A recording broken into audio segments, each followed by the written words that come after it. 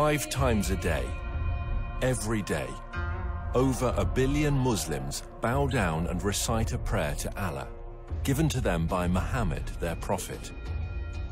Every day, 5 times a day, they face a black rock in the holy city of Mecca and submit themselves afresh to the religion of Islam. Every day, they bow as a corporate group all around the world to express their solidarity as followers of Islam, for whom Muhammad is their prophet, the Quran is their scripture, and Mecca is their holy city.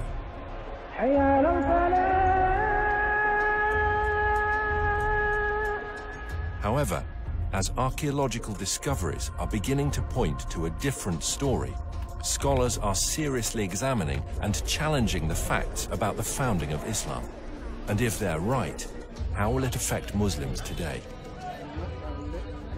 We have tools at our disposal that have never been available before. Modern technology is allowing us to reconstruct the opening years of Islam and to understand things that have puzzled historians for years. All over the world, universities, museums, and libraries are putting ancient books and writings on the internet for scholars to access. Now we can check these ancient manuscripts with just a few clicks of a mouse. Today, both academics and amateurs alike can accurately check via satellite locations and details that would previously have taken huge expense and effort, and can share them instantly around the world via social media and academic forums. So, now for the very first time, a whole new era of research surrounding the founding of Islam is coming to light, and we can piece together what really happened in Arabia 1500 years ago.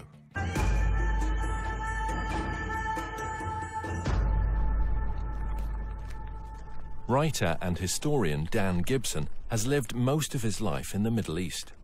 He has extensively researched the peoples and places of the ancient world before Islam. I first came to Arabia in my early 20s, and I've spent more than 30 years exploring every corner of this amazing part of the world, piecing together evidence for a radical new theory, which I believe will change our understanding of the past. Years of study have led me to the conclusion that Islam began somewhere other than where the conventional histories suppose, and that in early Islamic writings there are clues and references that reveal the hidden truth about the Mecca mystery. Back in 2002, I had occasion to visit a conference on Nabatean studies organized here by the Al Hussein bin Talal University.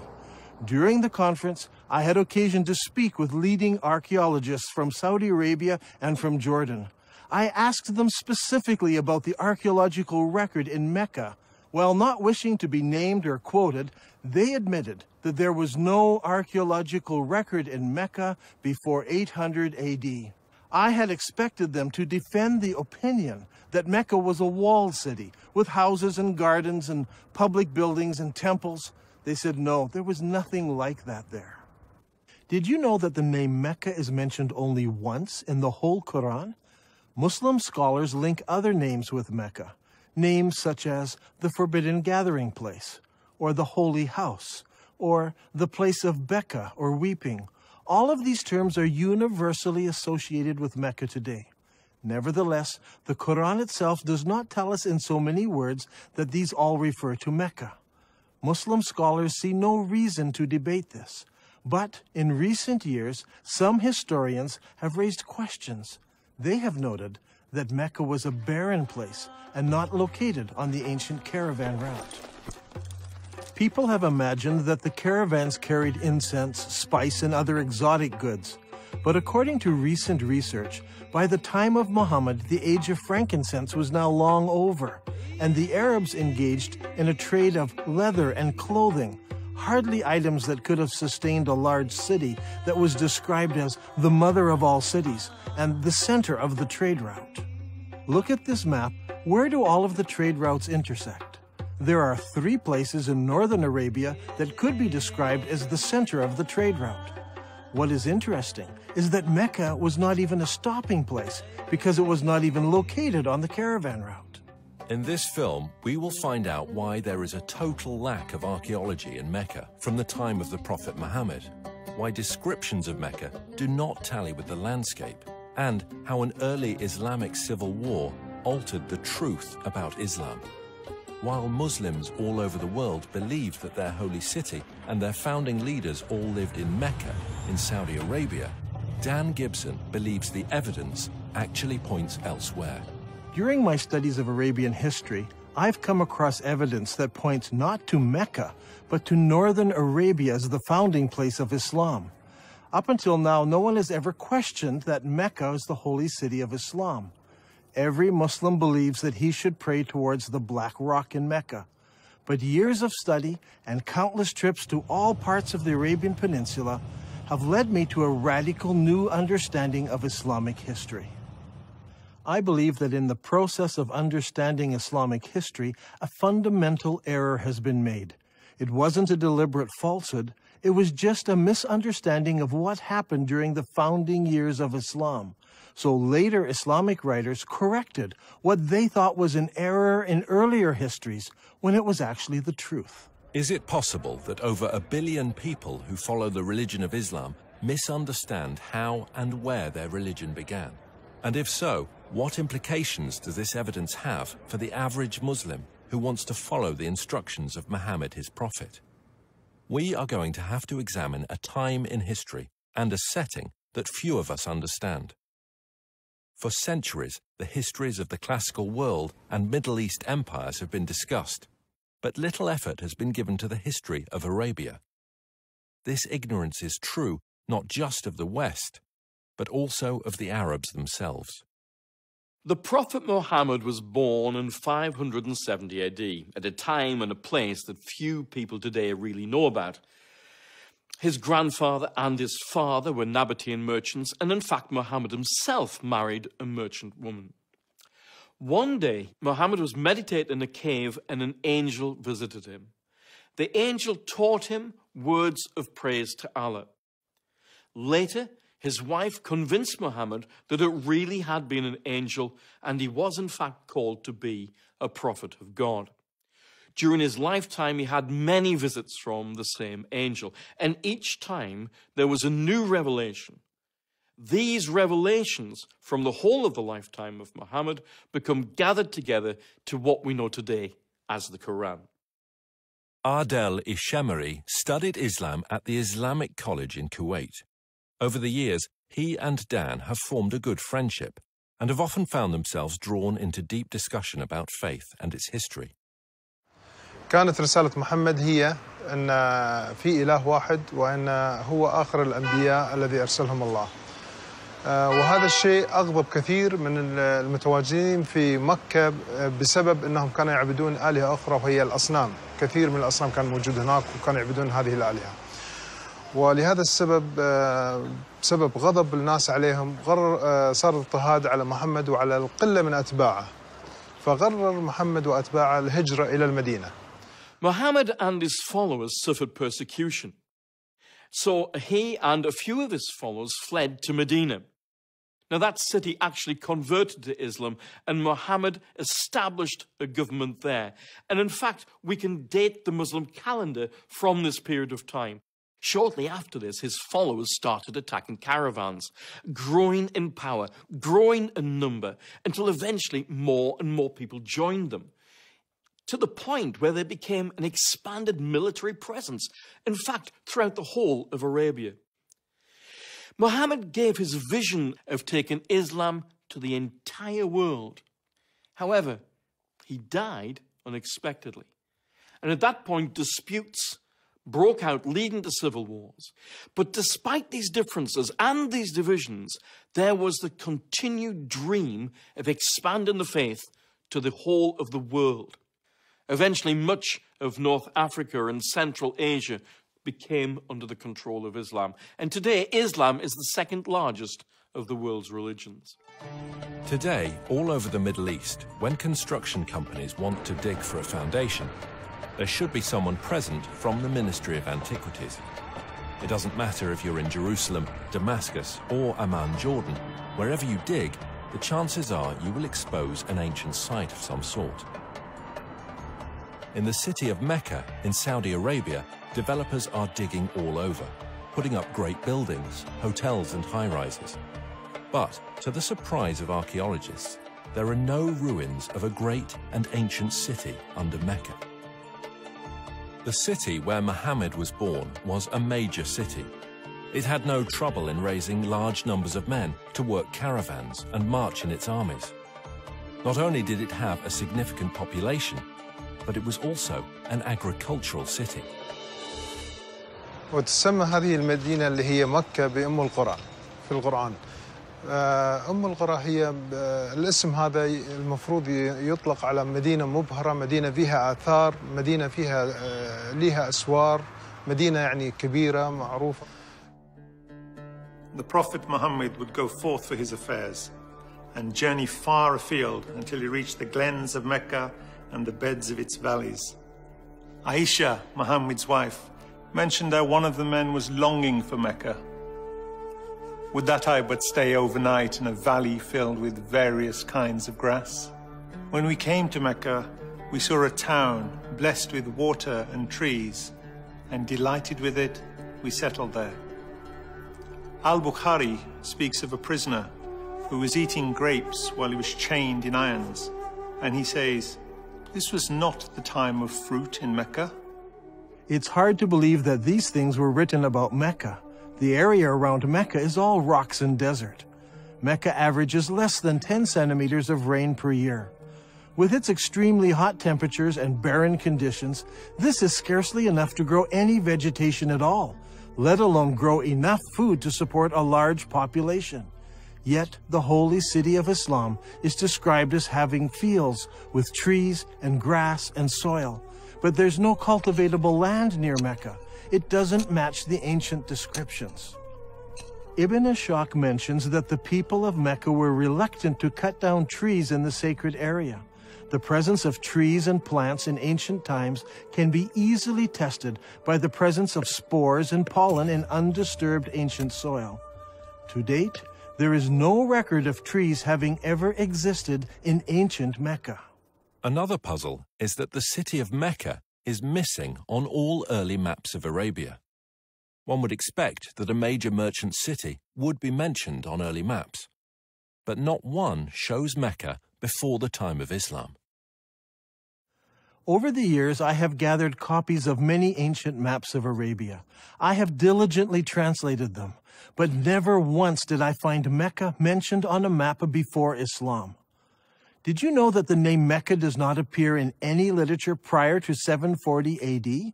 That's 120 years after the founding of Islam. Don't you find it puzzling that for the first 120 years of Islamic history, none of the surrounding nations knew anything about the existence of Mecca?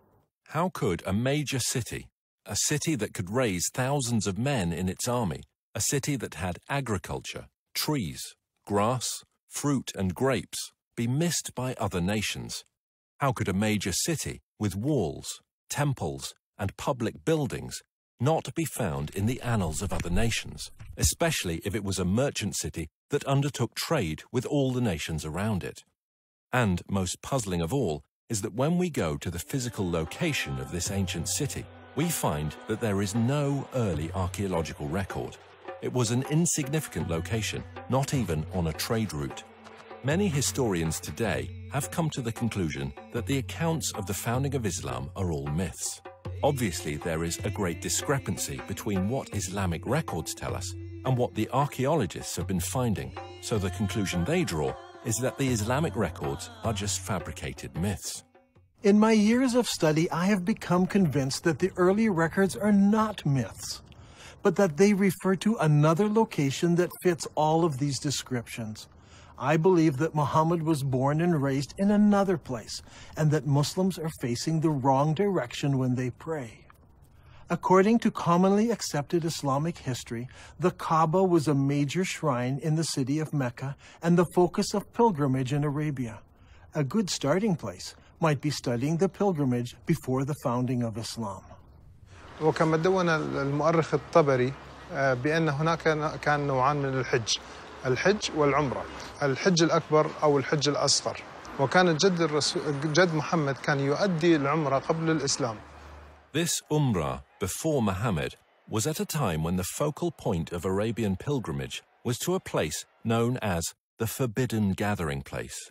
This location held many pagan idols. وهذه الأسماء كانت موجودة قبل الإسلام، ولكن ما زال المسلمين إلى حد هذا الآن يستخدمون نفس الأسماء، ولكن هي الأسماء هذه جتنا من الخارج، يعني من الوثنية، ليس أسماء إسلامية.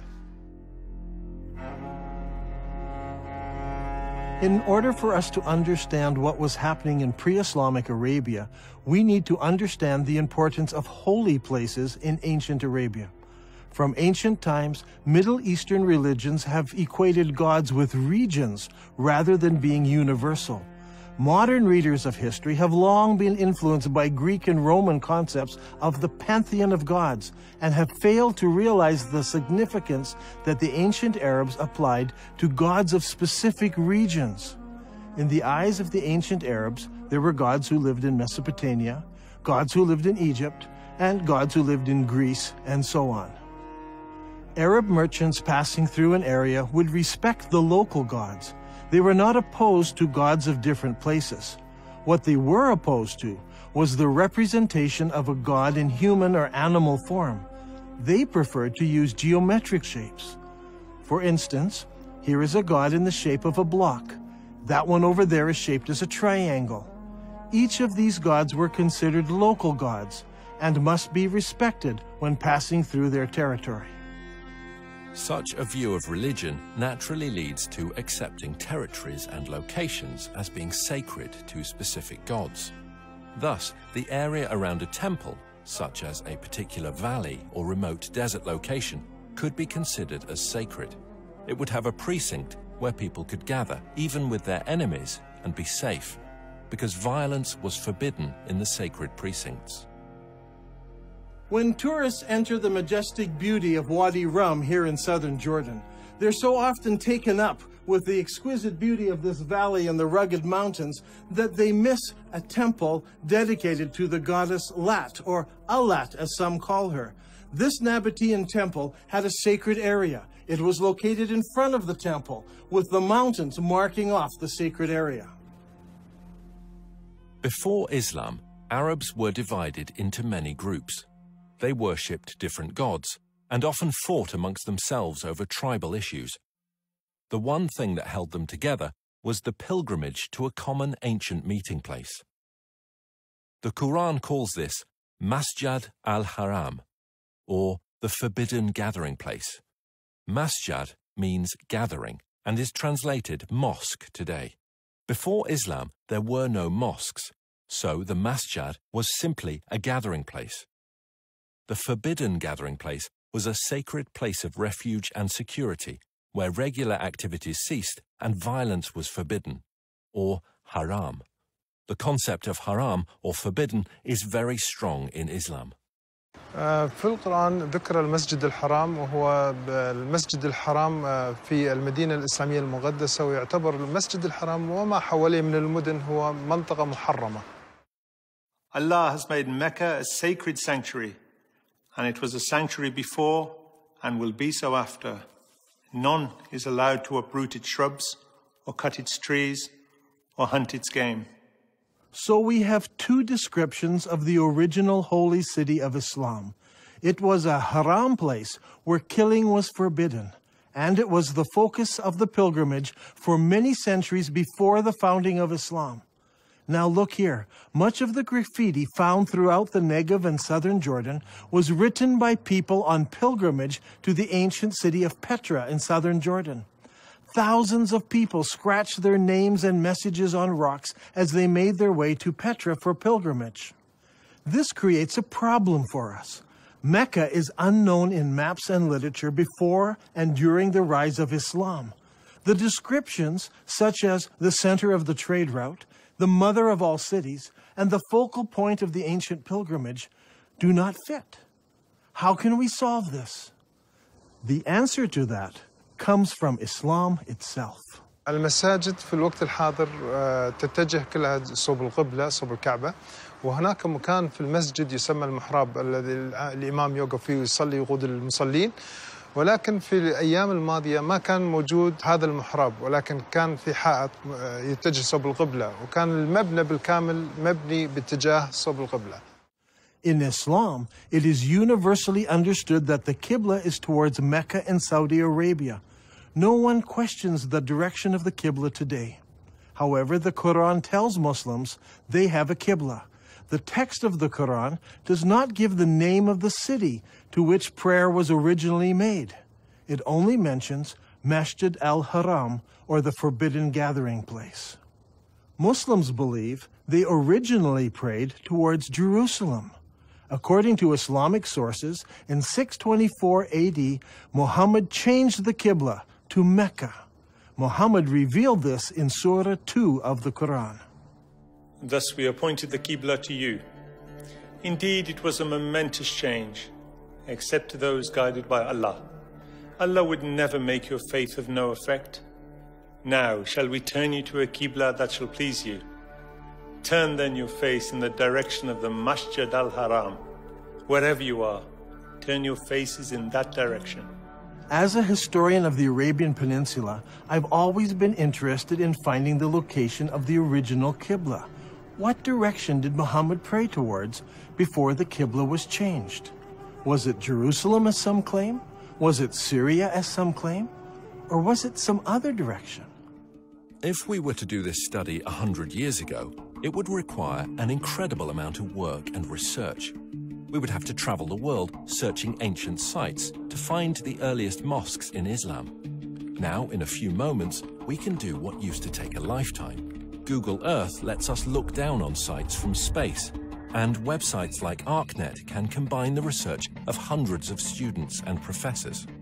We can examine structures based on various criteria.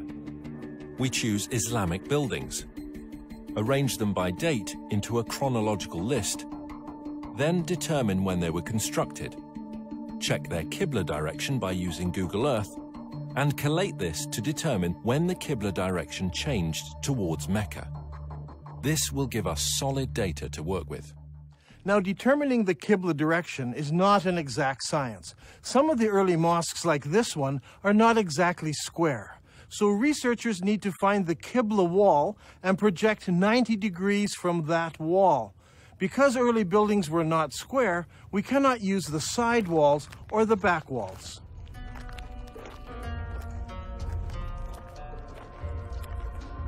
This is the mihrab of an old mosque. The early Arabs set the Qibla direction using the stars, and they were very accurate. The best way to determine the Qibla direction is to visit the mosque and use an actual accurate GPS unit. Not every mosque can be used for this study. Many of them were totally reconstructed over time, so much so that it is no longer possible to determine their original Qibla direction. However, a number of mosques survive. For instance, there is a mosque called the Mosque of the Two Qiblas in Medina. Islamic history tells us that it was in this very mosque that the companion leading prayers was told of the Qibla change. So he turned around and started praying towards Mecca. The question is, where did he originally face? Muslims have a ready answer. He prayed towards Jerusalem. Now today, the Mosque of the Two Qiblas faces Mecca. But in 1987, the mosque was completely torn down so it could be rebuilt. During the construction process, the old foundation was revealed, and they discovered that it did have a Qibla wall that did indeed face north, generally towards Jerusalem. And so Muslims believe originally the Qibla was towards Jerusalem. There is a simple way that this can be put to the test. If we go to the earliest mosques that were built, where we can identify their direction of prayer, we can plot them on a map and see if their lines converge. We'll find one of three things. They all point in different directions. They all point to Jerusalem, or they all point to another location. After the Mosque of the Two Qiblas in Saudi Arabia, there are a further 11 early surviving mosques that we can research. These are located in China, Egypt, southern Jordan, Lebanon, Central Jordan, Yemen, Israel, Iraq, Jerusalem, West Bank, and lastly Lebanon. So, if we go in the order that they were built, the second surviving mosque was built in Guangzhou, China. Guangzhou is the modern name for what was known as the city of Canton. When Marco Polo reached this city in 1300 AD, he discovered over 100,000 Arab and Persian merchants living there. You see, the Arabs had been trading with the Chinese for hundreds and hundreds of years. This is all well documented. And so Abu Waqas, an uncle of Muhammad, traveled to China on a trade mission. And according to Chinese manuscripts, he built a mosque for the Arabs in Canton in 627 AD, or 6 years after the founding of Islam. I personally examined this mosque and used a GPS unit to determine the mosque's Qibla direction. What I found was surprising. This mosque does not face Mecca. It faces 12 degrees north of Mecca, meaning that it does not face Jerusalem either. Its Qibla passes south of Jerusalem. The next mosque was built in 641 AD, about 20 years after the founding of Islam, in the town of Fustat, just outside of Cairo. This mosque was rebuilt and enlarged several times, so that today the original foundation is no longer evident.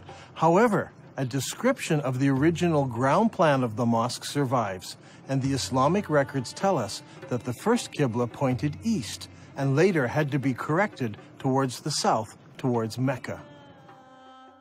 The next surviving Islamic building is the Umayyad Palace, built here at Humayma in southern Jordan. Around 700 AD, or about 80 years after the founding of Islam, the Abbas family built a large manor house here. This house had no special mosque area. Rather, the faithful would line up here in the courtyard to pray. This house has a Qibla direction, but it is not towards Jerusalem. The following year, a new mosque was built in Baalbek in Lebanon. Notice that its Qibla does not point to Mecca. 1 year later, the Umayyads built a large and impressive mosque here on the citadel in Amman, Jordan. This mosque points south. Mecca is over there. A couple of years after this, in 705 AD, or 84 years after the founding of Islam, Muslims constructed the Great Mosque of Sana'a in the capital city of Yemen. While this mosque points in the general direction of Mecca, it actually points to the west of Jerusalem. The following year, in 706 AD, the Umayyad Muslim rulers built Khirbat al-Minya, a large palace complex in Israel on the shores of Galilee. This palace complex had a specific room used as a mosque. According to the inscription set into a gateway, it was built 87 years after the founding of Islam by the Muslim ruler Al-Walid. This building and its mosque do not face Jerusalem. That same year, the Muslims also built the Wasit Mosque in Iraq. Originally, archaeologists claimed that this mosque pointed to Jerusalem. However, further research has shown that this mosque points south of Jerusalem. The next mosque is the Al-Aqsa Mosque in Jerusalem itself. This mosque is not the temple dome, but rather the old mosque to the south of the dome. This mosque is already in Jerusalem, but it also has a Qibla, and it does not point to Mecca. The next mosque we come to was built in 724 AD, 103 years after the founding of Islam. This is the Khirbat al-Mafja Mosque near Jericho in the Jordan Valley. This palace was built near the end of the Umayyad dynasty. By looking at the floor plan, we can see that the palace and its mosque faced south rather than towards Mecca. That same year, a mosque was built at Anjar, about 58 kilometers from Beirut. It was built near the end of the Umayyad period, and no more than 30 years later, it fell into ruins and eventually was abandoned. Since it was never rebuilt, we can easily determine the Qibla direction, which does not point towards Mecca or Jerusalem.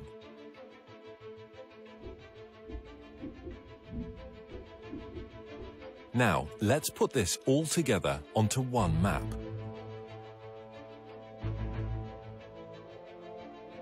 The result is amazing. During the first 100 years of Islam, 100% of all the surviving mosques we have located so far face a spot in southern Jordan rather than Mecca. From north, south, east and west, mosques all face towards one spot. This isn't some small error in determining the Qibla direction. They all specifically point to just one place. Directly under this point is the ancient city of Petra. This is a city that is well known to us today. It is a popular tourist site. Tourists come from all over the world to marvel at the great temples and the monuments in this city. Could it be that Petra is the mother of all cities described in the Quran? It was the focus of the ancient Arab pilgrimage. So could Petra also be the birthplace of Muhammad and the founding city of Islam? دان غريب، يعني أنت تقول إن البتراء لكن البخاري يقول لنا هي القدس. فشلون تبي نفكر في هذا الأمر؟ شلون تبينا نقبل هذا الشيء؟ يعني البخاري قال لنا القدس. Every good Muslim tells me that Muslims used to pray towards Jerusalem. They know this because Bukhari tells them this. And I agree, Bukhari says it was Jerusalem. But Bukhari is writing some 200 years after Muhammad, and he's writing more than 100 years after the Qibla change took place. So he's not an eyewitness. He's just collecting what people are remembering. And he actually notes several conflicting ideas that were circulating at the time. While some people were offering morning prayer at Quba, a man came to them and said, "A Quranic order has been revealed to Allah's apostle tonight, that he should face the Kaaba at Mecca. So you too should turn your faces towards it." At that moment, their faces were towards Syria. And on hearing this, they turned towards the Kaaba at Mecca. I believe that originally Muhammad, while living in Medina, prayed north towards Petra, which was in the Roman province of Syria. By the time Bukhari was collecting his stories, people had forgotten Petra, and everyone remembered that their great-grandparents prayed towards Syria. دان القرآن يقول لنا مسجد الحرام في بكة.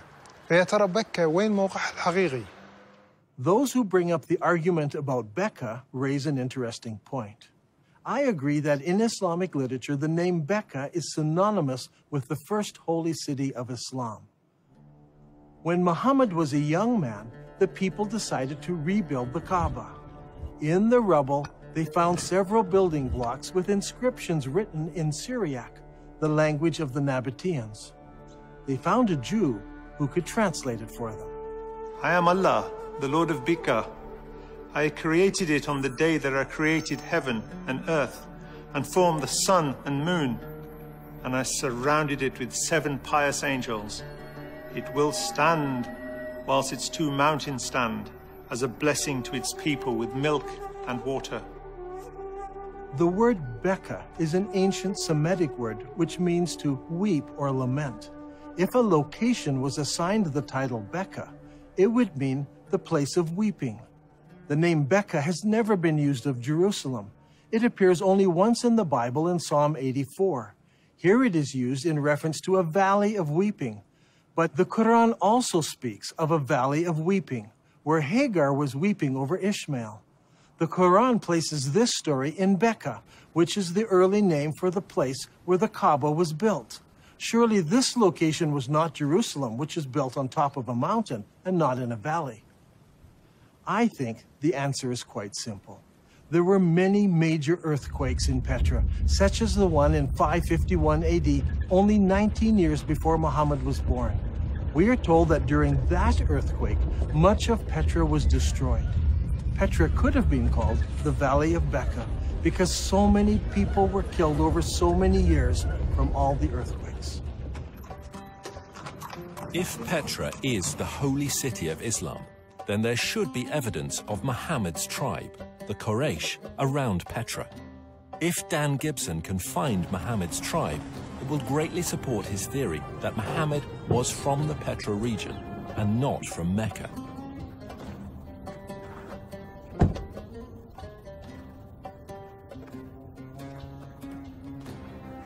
Long ago, this was known as the city of Hawar, or Humayma as it is known today. Archaeologists have uncovered a farmhouse belonging to the Abbasid family and a mosque built sometime later. When the Muslims of Iraq defeated the Umayyads of Damascus, they wanted a member of Muhammad's family to support and legitimize their revolt. And so they came here to Humayma, 27 miles from Petra. It was here that they found Muhammad's family and the Quraysh tribe. They didn't go to Mecca in Saudi Arabia or Medina. They came here to Humayma, 27 miles outside of Petra. It was here that they found the Quraysh tribe and the family of Muhammad, not in Saudi Arabia. So far, we have discovered that the early mosques of Islam all faced the ancient city of Petra. But does the city of Petra fit the Islamic descriptions of the original holy city of Islam? There is a story told by all of the early biographers of Muhammad. It concerns Abdullah, Muhammad's father. He was working in the field one day, and he came home with dirt on his hands. He went into his first wife and said, "Lie with me," but she refused because he was dirty. So he went out, washed off the soil, went into his next wife, Amina. She conceived, and in this way, Muhammad was born. What is important to us about this story is that all of the early writers use the same word for the dirt on Abdullah's hands. They all use an Arabic word for soil, especially the soil of a cultivated plot or field. The problem is, there is no cultivatable land near Mecca. However, when we come to Petra, we discover that Petra had water, fields, and trees. According to archaeologists, there were private and public gardens, as well as running water brought into the city through aqueducts and clay pipes. Archaeologists have described fruit trees, grapes, and gardens existing in ancient Petra. Even today, there are cultivated plots of land between Petra and El Beida, which is 5 kilometers away. By analyzing ancient soil, researchers have discovered that only 100 years ago, the hills around Petra were covered with trees, including oak, juniper, pistachio, and carob. Not only did the holy city have trees and fields, it was also a walled city. Ibn Ishaq says, and they surrounded him by the walls of Mecca. Now this is very puzzling because Mecca had no city walls. Some think perhaps this was a house in Mecca, but Ibn Ishaq specifically says the walls of Mecca. But Mecca was not a walled city. So what about Petra? Petra was built in a valley.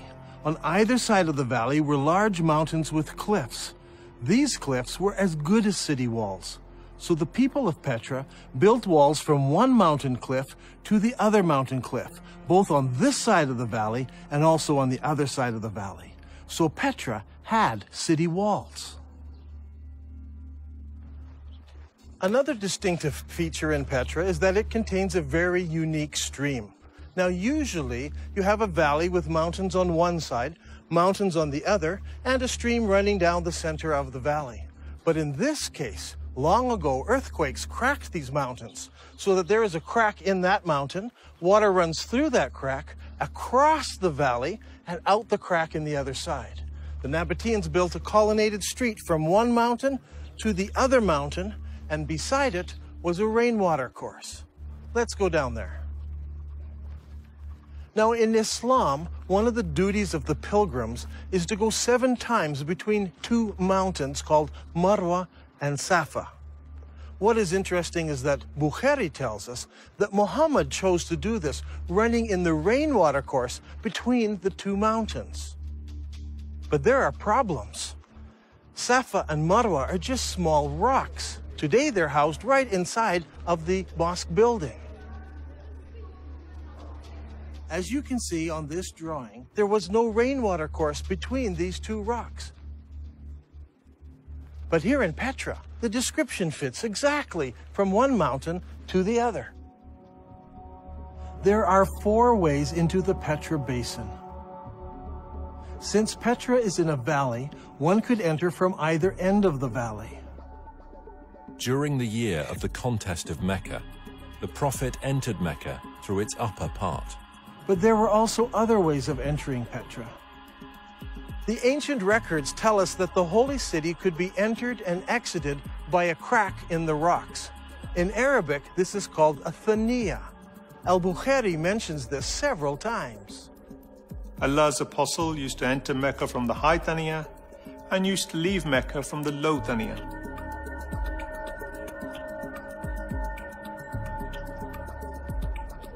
The Prophet went on advancing till he reached the Thaniya through which one would go to them, that is, the people of Quraysh.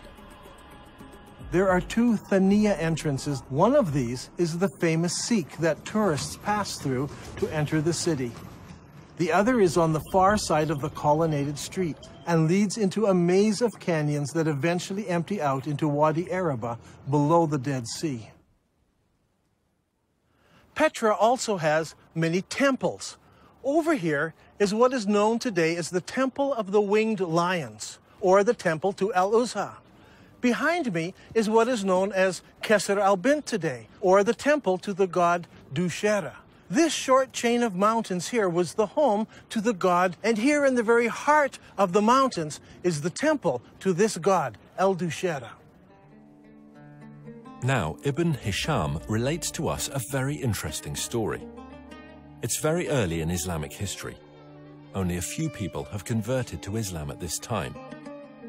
One of those was a man known as Al-Tufail bin Amr of Mecca. He accepted Islam on one of his journeys, and once he returned home to Mecca, his wife also decided to accept Islam. Al-Tufail then tells his wife to go to the temple of Dushera and cleanse herself there. In the sacred area, there was a trickle of water where she could wash herself. She did this and returned home and learned about Islam. Did this story take place in Mecca, 1,000 kilometers away, where there is no temple to Dushera? Or did it take place here in Petra? If it did, then Dushera's temple is there. She would have come down to this temple, washed herself, and gone home. Is there a temple to Dushera in Mecca, in Saudi Arabia? No. There are no temples, no cracks in the rock, no water stream, no city walls, no grass, no trees, nothing. It's all here in Petra. And for the first 100 years, every mosque in the entire Islamic world pointed here to Masjid al-Haram, the forbidden gathering place, here in Petra. There is no other city in the world that fits this description so perfectly.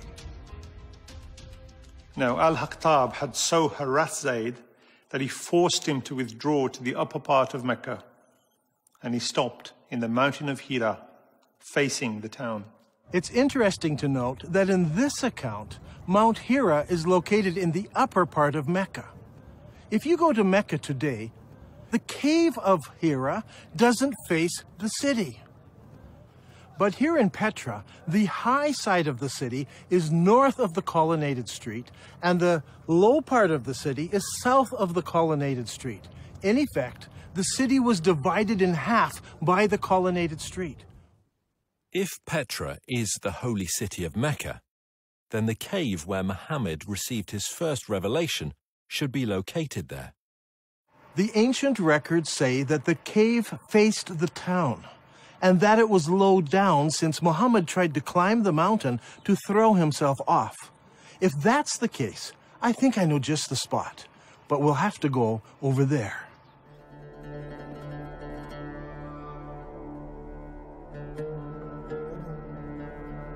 Here in this cave, we can see where there are many various god blocks.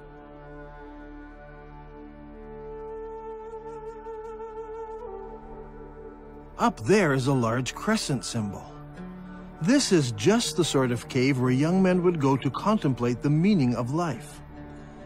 The descriptions and location of this cave are just like the ancient records describe it. Just outside of the city, the entrance facing the city, and evidence that people spent time here in religious worship and meditation.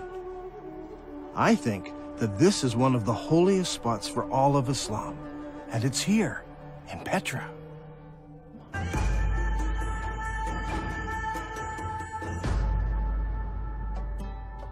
The Quran commands every Muslim to face the forbidden gathering place when they pray. Now, the forbidden gathering place wasn't a building. It was much more than this. It was a large area marked out with special stones. These stones marked the boundary around the sacred area. No killing was allowed inside this area. Even birds were not killed. Now, what kind of stones would you need to mark out such an area? If you had just small round stones, they would be lost among the other stones of the desert. They must have been larger stones. And there should have been something special about them, so that you knew for certain that this was the boundary of the sacred area. Today, in Mecca, there are no special boundary stones. Historians have long wondered what these marker stones might have looked like, but they seem to have been lost in the years that have passed since then. Or perhaps they were never there. If Petra is the original holy city of Islam, then of course the special stones wouldn't be in Mecca. They would be in Petra. Now, there's a feature about Petra that's absolutely fascinating. Whenever tourists come to this city, they pass by a number of square-cut stones known as the Jinn rocks. This is a fanciful name given to them by the local Bedouin. What is interesting is that there are more than 20 of these large square stones marking all of the entrances of the city. Is it possible that these mark out the forbidden sanctuary? Perhaps that's why they're not located in Mecca. If that is true, then Masjid al-Haram, or the forbidden sanctuary, would have been located here. And if it was located here, then the Kaaba would have been located here as well. But it's not, because a man named Ibn Zubair moved it. So far in this program, we have been examining the direction of prayer that Muslims originally faced. As we've seen, all of the mosques constructed during the first 100 years of Islam pointed to Petra. By using the two mosques on the Amman citadel, Dan Gibson has determined the approximate years when the Qibla direction changed. Does Islamic history give us any clues as to why the direction of prayer might have changed? If we look into Islamic history at this exact time, we come face to face with the Second Islamic Civil War. حصلت حروب كثيرة في الإسلام، ولكن أيضا حصلت حروب أهلية بينهم بسبة الخلافة بعد وفاة محمد، ولهذا السبب صار في شيعة وسنة. الأمويين فازوا اللي هم السنة، والحكم بدأ من دمشق. At this point in history, the governor in the Holy City was Abdullah ibn Zubair. He was particularly unhappy. In his eyes, the Holy City was the most important city of Islam, the mother of all cities. But the Umayyad rulers chose Damascus as the new capital city, and a lot of people were unhappy with the corruption and the infighting in Damascus. So in 683 AD, about 64 years after the founding of Islam, Ibn Zubair declared himself caliph in the Holy City, and that started the Second Islamic Civil War. The Umayyads reacted strongly and sent an army against the Holy City. Ibn Zubayr then did a shocking thing. He destroyed the Kaaba, the ancient holy shrine of Islam. Ibn Zubayr then demolished the Kaaba sanctuary until he had leveled it to the ground and dug out its foundation. Then he placed the black stone beside it in a wooden stand in a strip of silk. The Umayyads fought against Ibn Zubayr and his companions, but after 40 days, news arrived that the ruling caliph in Damascus had died. Now, the Umayyad generals insisted that the battle wasn't over, but that they must return to Damascus so that a new caliph could be established. The members of the Umayyad royal family had come to the battle as well, and they insisted that they must return to Damascus under the protection of the entire army, so the whole army marches off. The problem we face here is one of timing. The Islamic records are quite clear that when the Caliph died, his 13-year-old son ruled in his place. Al-Tabari, Volume 20, tells us specifically that his son survived only 40 days after his father died before he too was killed. During this time, the armies from the Holy City returned to Damascus. Now, a slow-moving army would have taken many days to cover the 1,400-kilometer trek across the desert from Mecca in Saudi Arabia to Damascus in Syria. If the army could move at 20 miles a day, it still would have taken them 43 days. When you add up the time the messenger took to bring the message, the time it took for the army to decide to return and get mobilized, and the 43-day march, there is simply not enough time. Mecca is too far away to be believable. However, if the holy city was Petra, then the distances would all be drastically reduced. This problem of distances plagues Islamic history again and again. Mecca in Saudi Arabia is simply too far removed to fit many of the stories in early Islamic history. Now, with the lull in the war, Ibn Zubayr had time to rebuild his defenses and prepare for the return of the Umayyad army. Now I want to show you something. Here are some of the volumes of Al-Tabari's History of Islam. Al-Tabari managed to collect a massive amount of material that he writes about what happened during each year of Islamic history. He devotes whole chapters, sometimes 2 chapters, to every year. But then something strange happens. The battle for the Holy City takes place over several years, but year 70 of Islamic history is of great importance. Now notice, Al-Tabari spends 15 pages describing what happens in year 69. And he spends 27 pages describing what happens in year 71. But where is year 70? Look at this. For year 70, Al-Tabari only records a few lines of text. Did he not find any more information for this year? Or did later editors censor this year from Al-Tabari's record? Only a few lines, but what he records gives us a few tantalizing details. It tells us that Musa'ib ibn Zubair, apparently a brother of Abdullah, brings supplies to the Holy City. Were these supplies military equipment? No, it says he brought many horses and camels. I believe that this is the year that the followers of Ibn Zubair moved south from Petra to the deserts of Arabia to find a place where they could hold out against the Umayyad forces. All details of this year have been removed from Al-Tabari's history. But we know that they obtained many horses and camels, which would have no other purpose than to move many of the people out of the city. This lull in the war continued into the next year, so Ibn Zubair took advantage of the break to undertake a religious project. He decided to rebuild the Kaaba. But Al-Tabari does not tell us where the new Kaaba was constructed. Was it in Petra? Or was it in a new, safer location in faraway Mecca? I believe that the new Kaaba was built in Saudi Arabia, and that the black rock was moved there for safekeeping. So even if Ibn Zubair lost the holy city, he still had the rock and a new Kaaba. After a new caliph was established, the Umayyad army returned.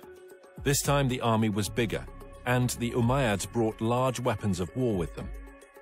Among them, a stone-throwing machine called a manjanik. The war between Ibn Zubayr and Al-Hajjaj took place for 6 months and 17 nights in the hollow of Mecca. Yusuf ibn Mahak said, "I saw the manjanik with which stones were being hurled. The sky was thundering and lightning, and the sound of the thunder and lightning rose above that of the stones, so that it masked it."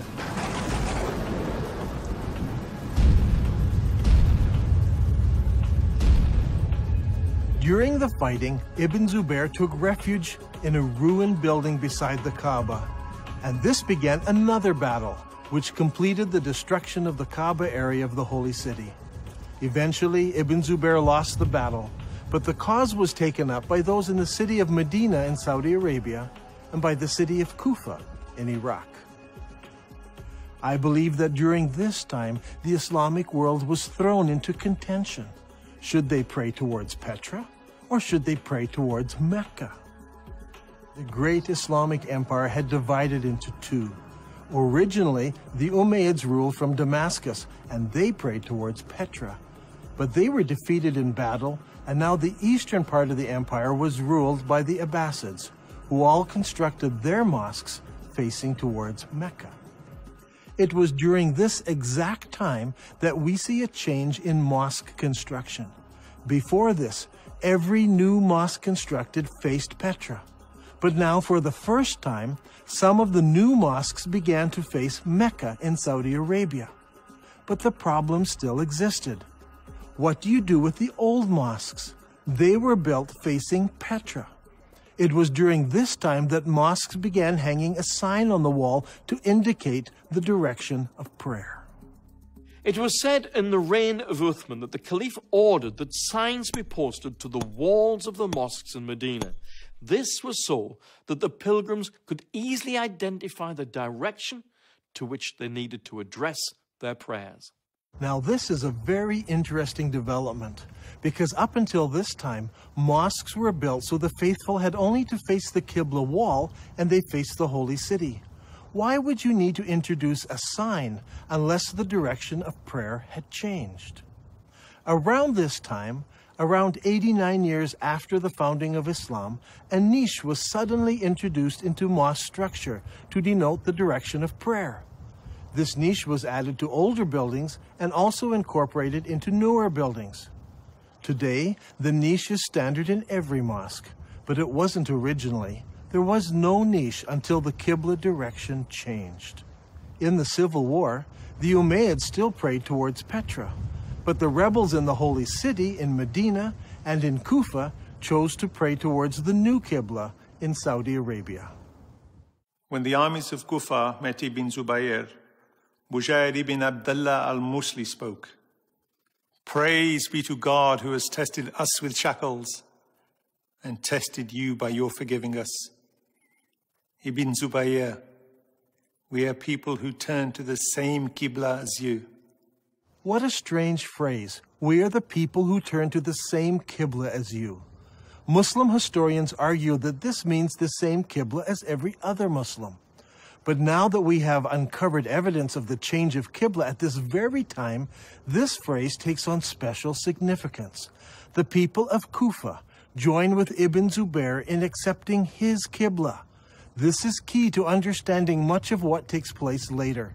Even though Ibn Zubayr is eventually killed and seems to lose the civil war, the city of Kufa plays a major role in the development of the new Abbasid dynasty, and Kufa becomes a theological center and a place for copying Qurans. In the Islamic world, things were a mess. Not only were Muslims divided politically, they were divided religiously. Obeying the wishes of Allah as revealed by the Prophet Muhammad was at the very heart of Islam. Should you obey Muhammad and the Quran and face towards the forbidden gathering place in Petra? Or should you pray towards the sacred house and the Black Rock, which is in Saudi Arabia? So far, Dan Gibson has plotted the existing mosques from the 1st century of Islam, and they all point to Petra in Jordan. So what about the mosques of the 2nd century of Islam? Do they all point to Petra as well? Here is where things start to get interesting. During my studies, I discovered that the mosques built during the 2nd century of Islam point in different directions. This is what I call the time of confusion. 102 years after the founding of Islam, the Mosque of Ummah was constructed in southern Syria, in the ancient city of Busra. As you can see, the mosque's orientation does not point towards Mecca. But clearly, it does not point to Petra either. 5 years later, the ruling Muslims built a palace in the Syrian desert known as Qasr al-Hayar al-Gharbi. This is a drawing of the floor plan of the palace and the mosque in the corner of the complex. The whole complex seems to face somewhere between Petra and Mecca. A couple of years later, Qasr al-Hayar-i-Shaki Palace was built about 100 kilometers north of Palmyra. If we examine the ground plan of the palace buildings, we notice that the palace and its mosque don't seem to align to either Mecca or Petra. Once again, it points in between. Is it possible that something had happened which made the builders not want to choose either Petra or Mecca, so they pointed the Qibla between the two? We can see from the map that the Qibla points exactly between the two cities. It is not a slight error in calculation, but a deliberate avoiding of both Petra and Mecca. So, we must find an answer elsewhere to explain that change. 109 years after the founding of Islam, a mosque was built in Bangalore, Pakistan. Like all of the other mosques of the period, it had only a Qibla wall without a niche. This mosque, however, pointed towards Mecca in Saudi Arabia. Here we have the very first mosque that we can identify as pointing to Mecca. There may have been others built that no longer exist, but this mosque is significant because it's the earliest surviving mosque that we can truly say faced Mecca in Saudi Arabia. And what is astounding is that it was built about 100 years after the death of Muhammad. This is very late for Muslim historians, and it is going to cause traditional Islamic history all kinds of trouble. One of the most important buildings in our study is found here on the citadel of Amman, Jordan. This Umayyad palace was built about 122 years after the founding of Islam. Now, if you remember, we looked at an Umayyad mosque built over here. This mosque points directly towards Petra, but when they built the palace, its Qibla direction was directly towards Mecca. So clearly, the Qibla direction changed sometime between the construction of those buildings and the construction of this palace. This will help us determine how and when the Qibla direction changed. Remember, it was during the construction of this palace that the name Mecca first appears in literature anywhere. الغريب أن مكة لم تذكر طول هالسنين هذه لا في الكتب الأدبية ولا الكتب الإسلامية، ولكن ما تم ذكرها إلا عند تغيير القبلة، وهذا شيء غريب جدا. يا ترى شنو الأسباب؟ يعني المفروض أنه يذكر حتى في الكتب الإسلامية في تاريخ الإسلام، ولكن لم يذكر هذا الشيء إلا عند تغيير القبلة. هذا شيء غريب. The next major mosque that was constructed was built 32 kilometers south of Amman, Jordan. This was known as the Mushatta Palace and Mosque, and it was built in 743 AD. As you can see, it was a very large and impressive Umayyad palace, with the mosque located in the southern part of the structure, facing Petra. Indeed, the entire complex faces Petra. What makes this interesting is that it seems that Islam is now split into several groups. There were the traditionalists, who built their mosques like this one, facing Petra. But there were reformers whose mosques face Mecca. And there were others who were not in either group, and they refused to select either of those qiblas. During this time, a significant change took place in Islamic history.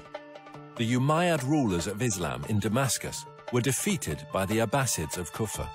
In 754 AD, Al-Mansur, the new caliph, commissioned the construction of a brand new eastern capital, choosing Baghdad in Iraq as his site. The new city was built on a spectacular design. Rather than the haphazard shape common to most Middle Eastern cities, this city was built in a great circle. The designers went out to a brand new area and used ashes to draw out the city plan on the ground prior to construction. The city, which was completed in 767 AD, was 2 kilometers in diameter. As you can see on this drawing, the main mosque of the city had no niche indicating the direction of prayer. That was to come later. One wall was used as a Qibla wall, and that wall pointed directly to Mecca, as would all of the other mosques built from now on by the Abbasid rulers. If this is all true, then the Prophet Muhammad and the first 4 rightly guided caliphs in Islam, and the following Umayyad rulers who ruled Islam from Damascus, all prayed towards the city of Petra. But late in the Umayyad reign, something happened that caused the builders to change the direction of their mosques. Some pointed to Petra, some to Mecca, and some chose to be neutral and point between the two. This created a problem for the western half of Islam. The people in the West were still loyal to the earlier Umayyads, So the Islamic world is now split into two. The Abbasid rulers in Iraq control the eastern part of the empire, and the Umayyad rulers control North Africa and Spain. This is an important time in Islamic history, because the Umayyads in Spain now blossom in culture and begin to build beautiful and impressive buildings. The builders in Spain had a problem. Traditionally, Umayyads all prayed towards Petra. But, as we're going to see, something devastating happened, resulting in future mosques no longer facing that direction. Their enemies, the Abbasids, now pray towards Mecca in Saudi Arabia, so they don't want to choose that direction of prayer. So what should the Umayyads do? As I examined the mosques built by the Spanish Umayyads, I discovered a most surprising development. These builders chose neither Petra nor Mecca. Now, as we have seen, some of the builders in the Middle East chose to point their qiblas between the two cities. But the builders in North Africa and Spain decided to do something completely different. Over the years, historians have always been puzzled by these mosques. Their qiblas seem to point towards somewhere in South Africa, but all of the African and Spanish mosques point to slightly different places. It all seems very confusing. However, when plotted on a map, we can see that the mosques of North Africa and Spain all have qiblas that are parallel to a line drawn between Petra and Mecca. So rather than choosing Petra or Mecca, they chose to make their qiblas parallel to a line drawn between the two cities. كل المسلمين يعرفون بأن مكة موجودة في السعودية، وأنت في نظريتك اليوم يعني تقول لي مكة موجودة في البتراء، على أي أساس أنت جبت هذا الفكرة؟ يعني شنو الدليل؟ شنو البرهان هذا؟ يعني برهانك ودليلك على هذا الشيء؟ احنا اللي عارفين أن مكة موجودة في السعودية، فعلى أي أساس أنت جبت هذا الشيء؟ If you're still not convinced, I want to show you something else. Do you remember when we discussed the Second Islamic Civil War? Ibn Zubair barricaded himself in the Holy City, and the Umayyad Syrian army surrounded him and kept him there for 4 months. During the month of October, the Syrians brought a catapult up to the city walls, where they lobbed rocks right into the holy places of Islam. How is this possible? Normally, people live behind the city walls. A catapult would simply smash down people's houses. But in this case, it said the catapult hit the holy places of Islam right in the center of the city. How is this possible? Well, here in Petra, there is a unique feature. Petra had city walls. In the north and in the south, the city walls crossed the valley. But in the north, the city walls did not go all the way to the canyon, because there was a watercourse running along the canyon. I believe the Syrians brought their catapult up the dry river course right to the place where they could lob rocks into the very heart of the city, hitting the Kaaba and the holy places of Islam. Archaeologists from Brown University have been digging here in Petra for many years. Their project was to excavate what is known as the Great Temple area. As they uncovered the temple, Dan was amazed to find evidence that supported his theory. One of the interesting features of this building is that people built defenses here against attack. See, here in this doorway, they closed it in so they could defend themselves. This happened sometime after the earthquake of 551 AD. We can date the defenses of here by the roofing tiles that were used in the construction of these defenses. However, there are no recorded battles in Petra during this time. So we know this happened during the founding years of Islam.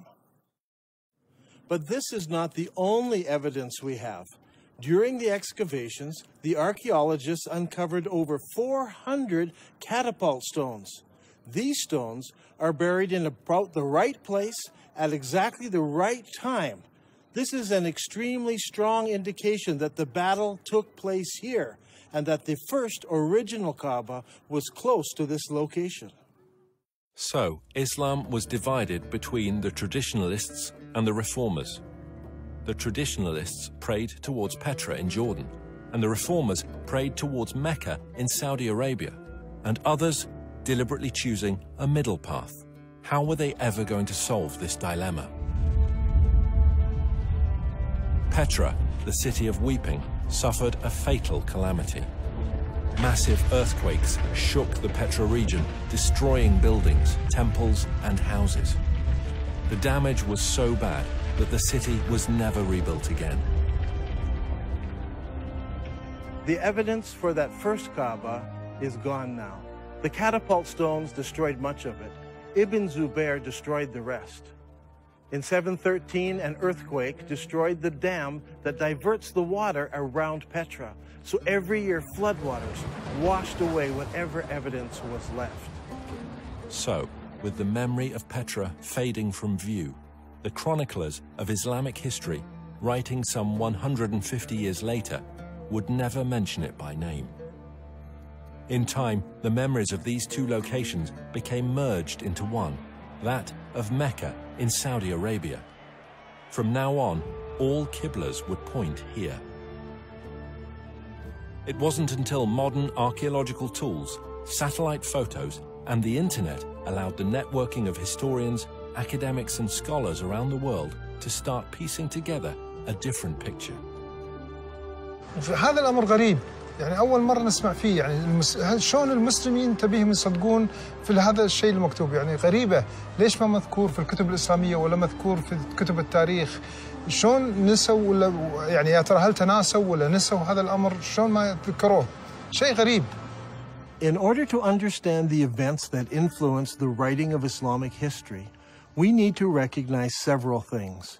First, it is my belief there was a literary vacuum in the early Islamic empire, created by zealous Muslims who destroyed books and manuscripts, erased inscriptions, burned libraries, and destroyed all literature except the Quran, which was mostly bits and pieces of what people remembered of the revelations that Muhammad gave. This destruction of written material by the Islamic forces has been well documented. One piece of evidence is a letter from 640 AD from the Caliph to General Amru, the leader of the Muslim armies in Egypt, who asked the Caliph what should he do with the thousands of manuscripts he found in warehouses in Alexandria.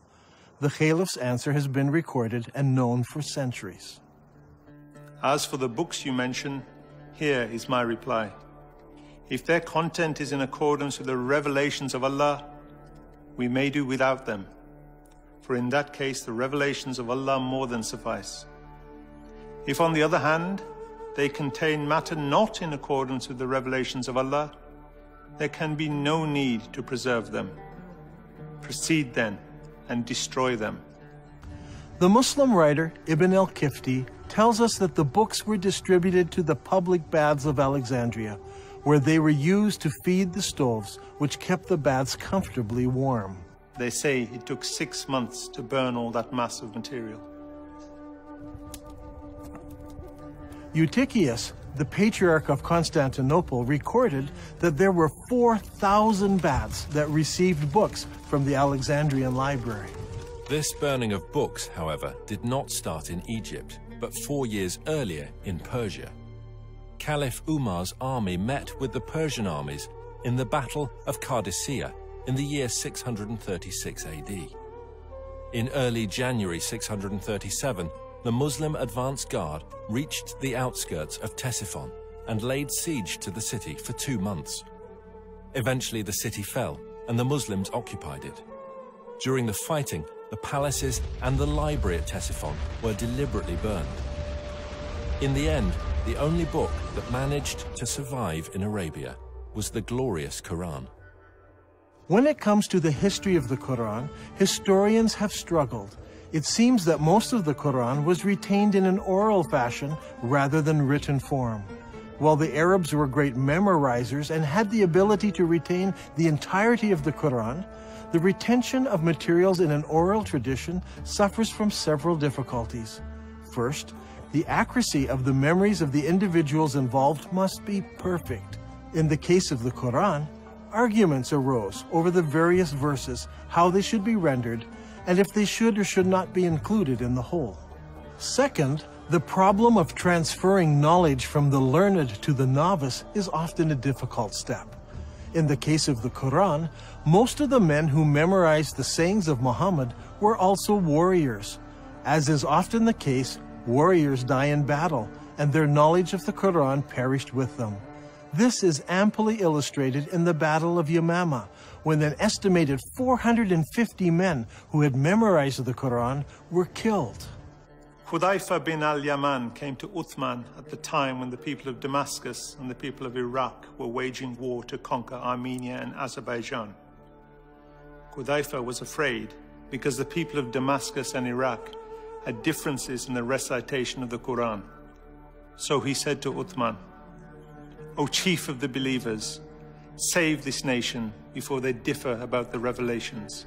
So Uthman sent a message to Hafsa saying, "Send us your manuscript of the Quran so that we may compile the Quranic materials into perfect copies and return the manuscript to you." Hafsa sent it. Then a group of men sat down to create a new copy of the Quran. Uthman said to the 3 Quraysh men, "In case you disagree, write it in the dialect of Quraysh, for the Quran was revealed in their tongue."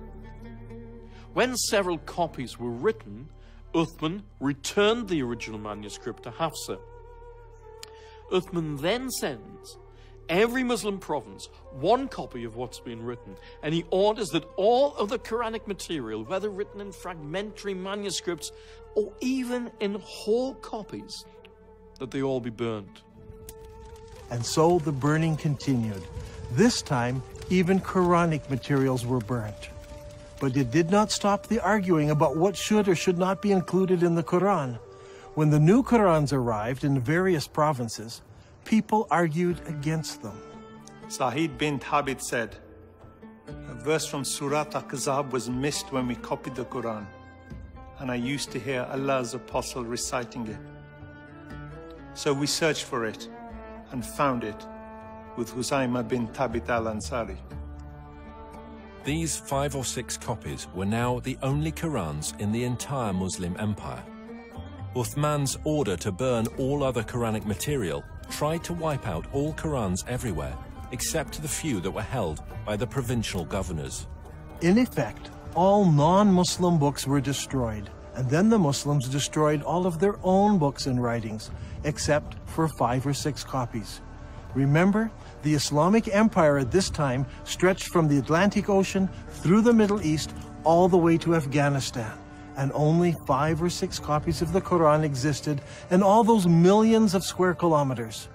This is what I refer to when I speak of a literary vacuum.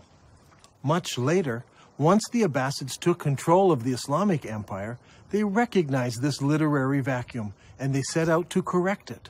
The problem was, they were interested in producing an Abbasid version of Islamic history.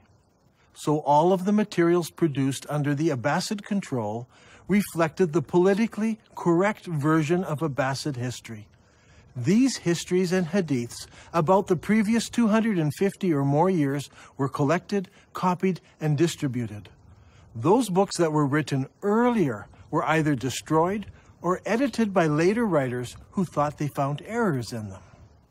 Under Abbasid rule, massive religious, scientific, and academic projects were undertaken. The Abbasid rulers encouraged scholarly development that would not only present the early years of Islam in a good light, but would also confirm their own right to ruling the empire. During this period of time, we find the great Islamic historians writing their treatise on Islamic history, and they also edit the earlier accounts. For example, we don't have Ibn Ishaq's original biography of Muhammad, as Ibn Hisham, under the Abbasids, corrected what he called grievous errors in the original account. After the editing of Ibn Hisham, the rest of the great Islamic historians began to write their histories, and they present us with an Islamic history that was tailored to suit the religious and political worldview of the Abbasids of their day. Is it possible that Muslims today are victims of an Abbasid cover-up? Did the Abbasids purposely turn Muslims away from praying towards the forbidden gathering place in Petra, as the Quran commands, and make them pray towards the Black Rock, now residing in Mecca? Are Muslims still being misled by Abbasid propaganda?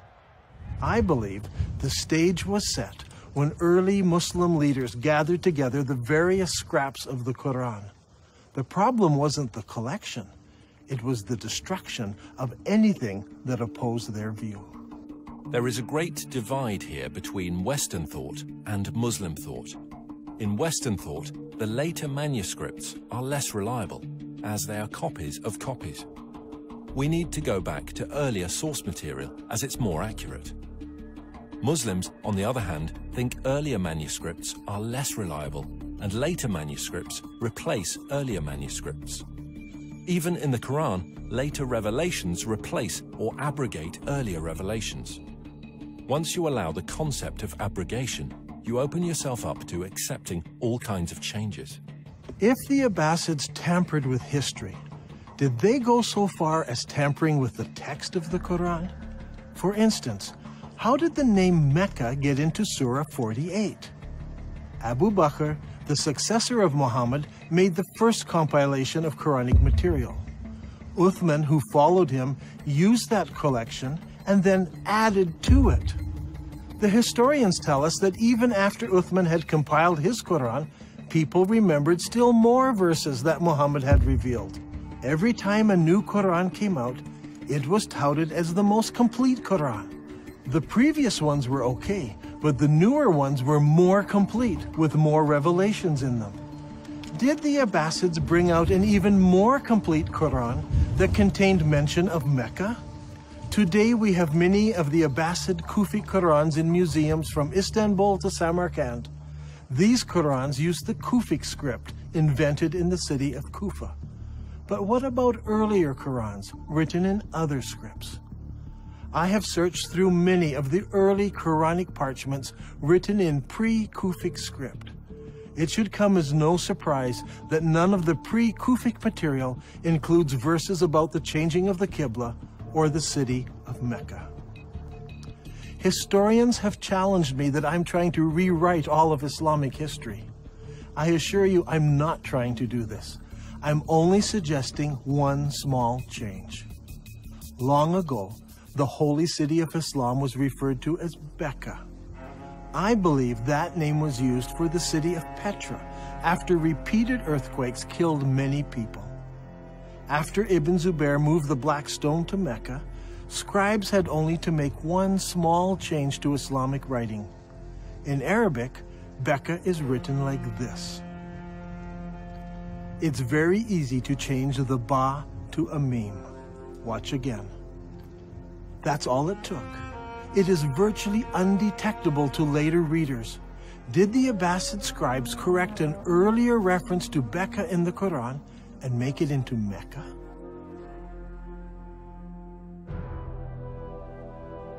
I believe that all of the evidence points to Petra as being the ancient city of Becca, the founding place of Islam. All of the mosques of the first century of Islam point to the forbidden gathering place in Petra, and all of the descriptions fit Petra, not Mecca.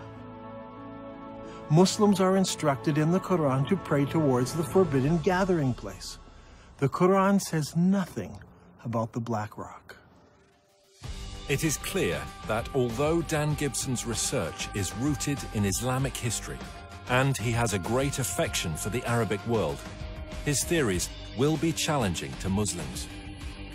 As faiths around the globe come under increasing scrutiny to prove the veracity of their origins, all religions need to consider serious research they may find difficult. Islam needs to ask if it is possible that over 1 billion people have been misled by Abbasid propaganda regarding how and where their religion began. And, if true, what implications does this have for the average Muslim today?